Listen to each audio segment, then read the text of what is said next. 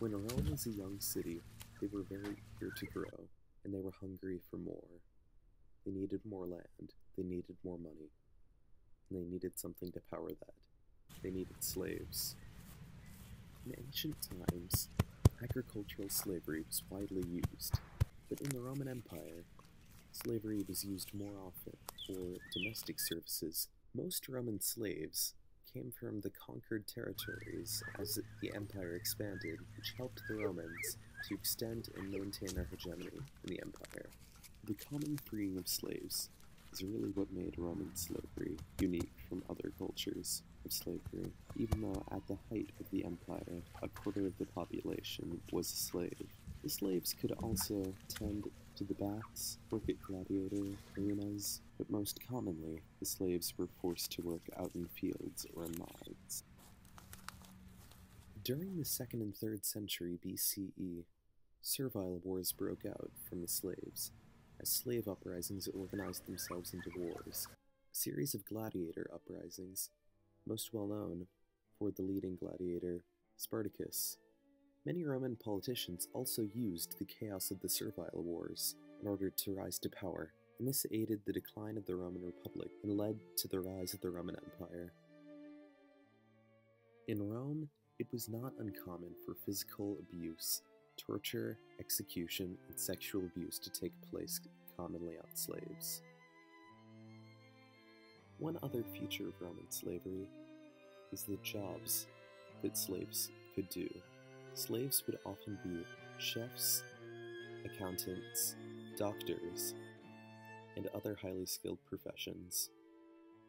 Wars and the growing economy require more slaves, and in times when the slaves are needed more, they would be hunted down for rewards.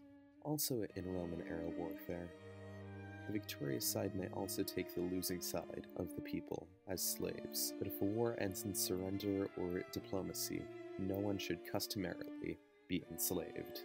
Slaves could also be highly educated and learn how to read and write to become a scribe. One other source of slaves was that Romans had the option to sell their own children into slavery.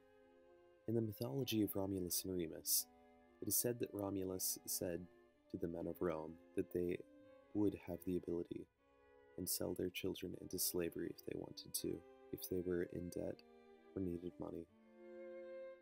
One of the defining parts of Roman slavery was that there was a way to get out of it.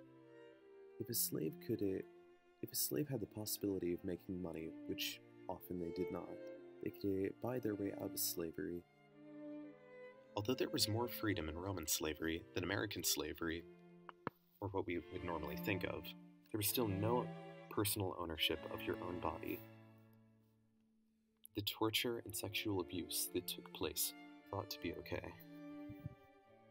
The average age of death of a Roman slave was 17.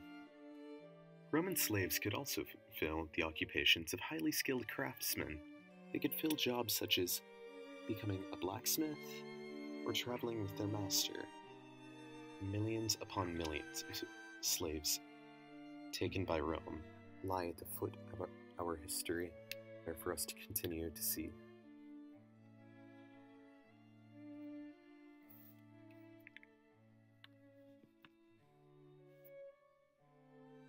We must see what we as humans have created.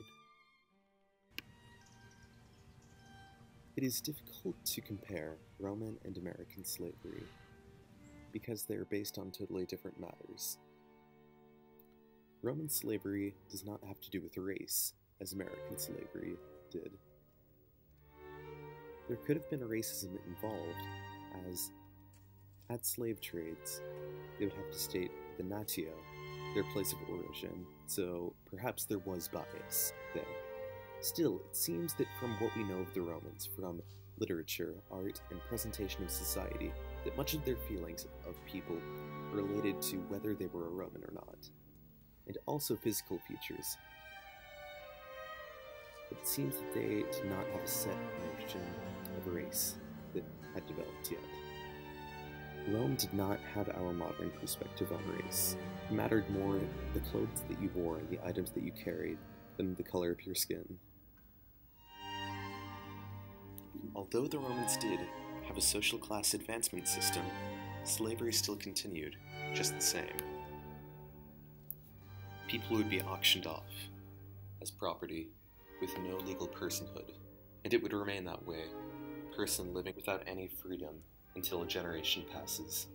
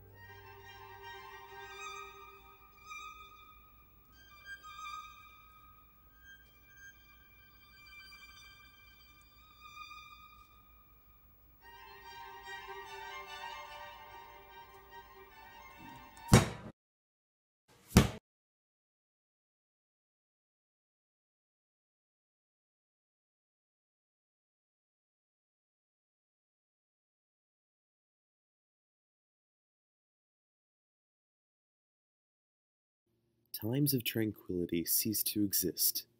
This will fail to pass realities of mist. While Rome is oft distracted by brawls and bread, the base of the nation cannot be fed.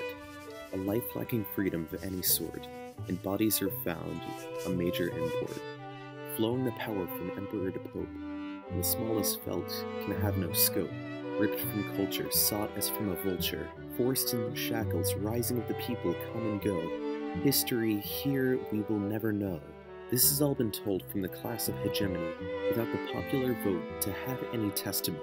We speak of this subject as partisan malice, for humans cannot act, as our past has calloused. Everything possible has been stripped, from the people in our fire at the tip of the whip. But what of it makes our empathy cripple into sociopathy? How will humanity be pitted upon its own, beyond what we know we could have shown? Must watching suffering be what binds us, when our complexity rides around and it blinds us? Shall realities of smoke escort us to eternal rest, as euphemism becomes our very culture's zest? With the power of imagination, awaiting the birth of a new generation, are we improving? How fast can we be moving? Where our arc bends must not be where it all ends. The problems in society, very few can infer, until to the books it will all defer. For how could we pale a patriarch? Because the power of the people is in the dark. The reins dominate like Genghis Khan. But here lies the problem of how it will all work. But until our time's problems seem to have gone, I must be afraid time will have to wait.